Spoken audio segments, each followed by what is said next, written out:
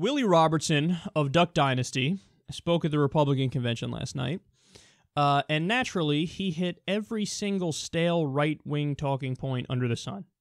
So I'm going to play for you my favorite one here. Let's watch.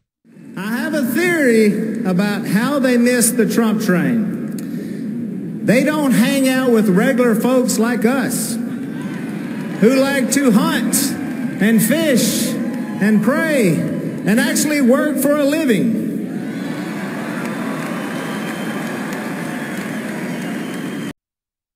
What does that mean? What does that mean? And why does nobody press people like him on this? I mean, if you're in the media, you're talking to him afterwards, having some sort of an interview, you got to bring that up. Like, hey, hold on now. You just said that people support Trump and they like Trump because we're normal people who like to fish, hunt, but hey, we also actually work for a living. You know what I'm saying? Fucking lazy bitch-ass Democrats, moochers, parasites. Why don't black people get a job? Ooh, did I say that out loud? There's a tinge of that in there, but he's probably not just referring to black people. He's talking about probably just Democrats across the board and maybe even some other Republicans who didn't support Trump. But, like, when you say shit like that, you sound like a stupid person because that's obviously not true. That's just beyond preposterous. Like, think about what you said. That's why we like Trump. We actually work for a living. So what? I mean, you do know facts exist, so you can go look at what the unemployment rate is, for example, in majority Democratic states, and it's hovering about what it is for the entire nation. So 5%. It's not like in their mind they think you have the good people in the country, Republicans. And they bust their ass, and they do all the work, and they pay all the taxes. And then the Democratic half of the country, this is like Mitt Romney's 47% comment. The Democratic half of the country, they're never going to get their shit together. They're never going to get a job. None of them have a job. They're all on unemployment. They're all on welfare. And it's the good Republicans who pay for the shitty Democrats, and the Democrats sit on their ass all day long and just collect their check, and they don't actually work for a living. That's the caricature of America that he has in his head, and it is all based on stereotypes. None of that is fact. In fact, I remember we covered the story when Mitt Romney said it, and there were a bunch of articles that came out with all the statistics from all across the country. Do you know who are the net biggest recipients of federal tax money? Red states. I mean, think about that. They bash Democrats as like lazy moochers. Democratic states are net federal taxpayers. So we give more than we take in Democratic states. The red states are net tax receivers. In other words, if you buy into the whole paradigm of welfare queens, the biggest welfare queens are the red states.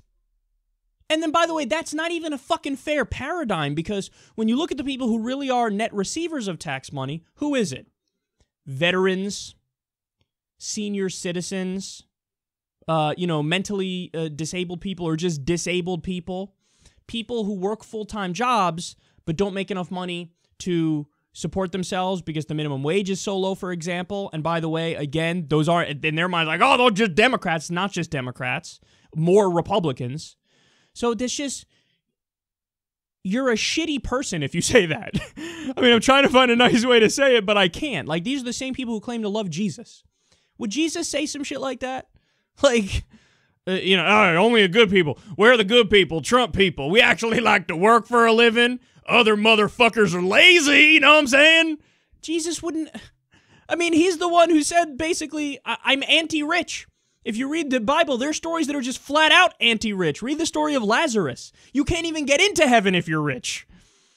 That's for the poor to inherit. And then, finally, dude, you do a reality show about fucking duck kazoos. Spare me with your, I work so hard. You're on TV, dipshit, and it's a reality show. It's fucking, I work so hard, I deserve this, however fucking many millions of dollars he makes for being a hillbilly in the middle of nowhere, and his family's goofy, so here's money.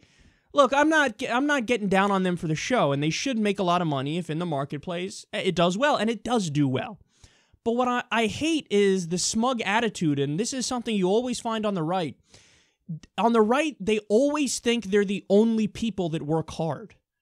Like, they're incapable of doing the mental exercise of like, okay, this is how this person lives. Like, let me see, what would it be like if I was in this person's shoes? They never do that. They just assume like, I worked today, and well, what the fuck did you do? You're not working right now, so therefore I guess you didn't work. Fucking stop and think, you asshole. Stop and think. Like I said, the unemployment rate in the country right now is what, like 5%? And you're fucking berating Democrats. They don't work. People don't vote Trump. They don't actually work. What a fucking prick this guy is, man. I can't. I'm a little worked up if you can't tell, but you know what it is? They embrace their ignorance.